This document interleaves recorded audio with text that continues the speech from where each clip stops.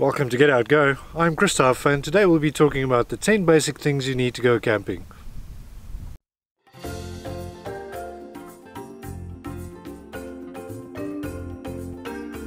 Camping is a great way to get outdoors with family or friends or even by yourself.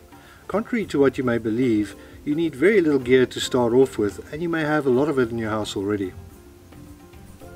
It is nice to have a comfortable and convenient campsite though, so today we'll be looking at the basics you need for your camping trip. If it's your first time camping, it might be best to borrow or rent some of these things. Besides getting to your destination, which is probably a video on its own, you're going to need some form of shelter. A shelter can be a tent, trailer, car, caravan, or even something as basic as a tarp or a gazebo to shelter you from the elements. Some of these may need equipment like guy ropes, tent pegs, mallet, etc. Once you've chosen your type of shelter, you're going to need the appropriate bedding. If you went with a ground tent, you're going to need a mattress or a stretcher, a sleeping bag or blankets, and a pillow. If you've gone with a rooftop tent, trailer or caravan, chances are it comes with a mattress already and you'll only need the other items I mentioned. The area you're going to and weather will obviously affect your choice of bedding as well. Something really important that's often overlooked is chairs. Where are you going to sit at camp? How comfortable do you want to be? How much space do you have to transport your chairs? All of this will determine the type of chair you choose.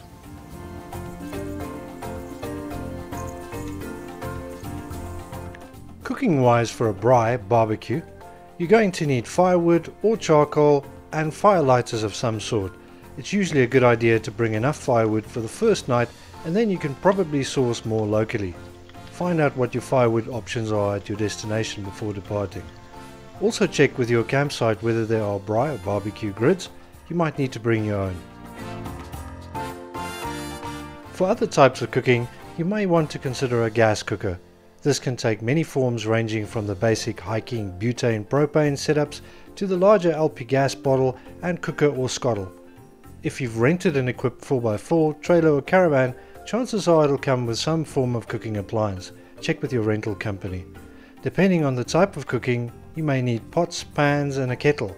You will also need cooking utensils, crockery and cutlery like a cutting board, forks, knives, spoons, tongs, spatulas, plates, glasses and mugs.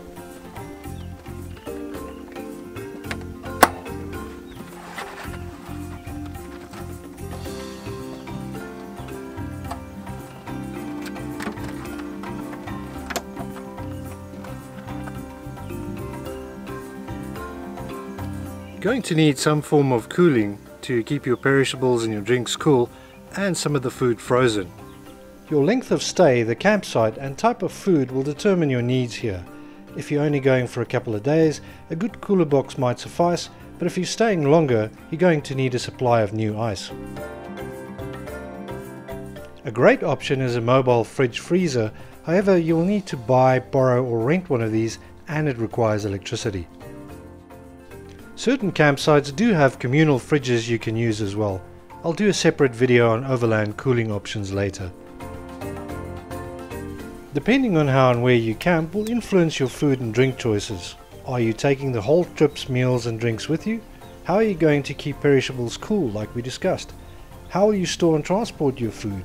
Can you buy food locally? Regardless of how you get your food in the end, you'll obviously have to plan each meal and snacks. Remember, you'll also need condiments and spices for your meals.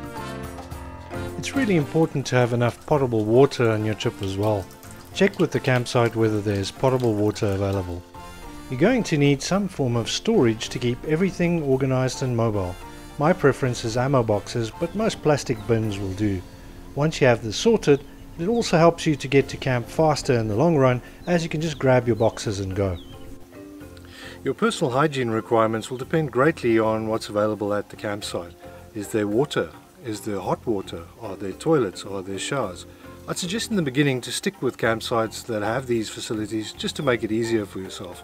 That is, unless you're a little bit more adventurous, want to rough it, or have access to kit like porta potties or showers. You will obviously still have to remember to bring your own personal items like soap, toilet paper, towels, etc. Good items to have on any camping trip are sunblock and insect repellent as well. At night you're obviously going to need some form of lighting. Probably the handiest little light to have is a head torch, as it allows you to see while still using your hands. You might want to have a little lantern as well to light up a general area or your tent. When you're camping, you're obviously exposed to the elements a lot more, so you have to plan your clothing accordingly. Is it hot? Is it cold? Is it rainy? And what activities are you going to be doing? Hiking, mountain biking, swimming? Also, never forget your hat. Last but definitely not least, if you're headed outdoors, you're going to need a first aid kit. I'll do a separate video later on a basic first aid kit for camping, but in the interim, have a look at resources like Overland Bound, linked below. So these are my recommendations on the basics to get you going. If you think I missed any, please comment below. I'll also leave a link to a basic camping checklist in the description below. Thanks for watching. Please like and subscribe. Until next time, get out there.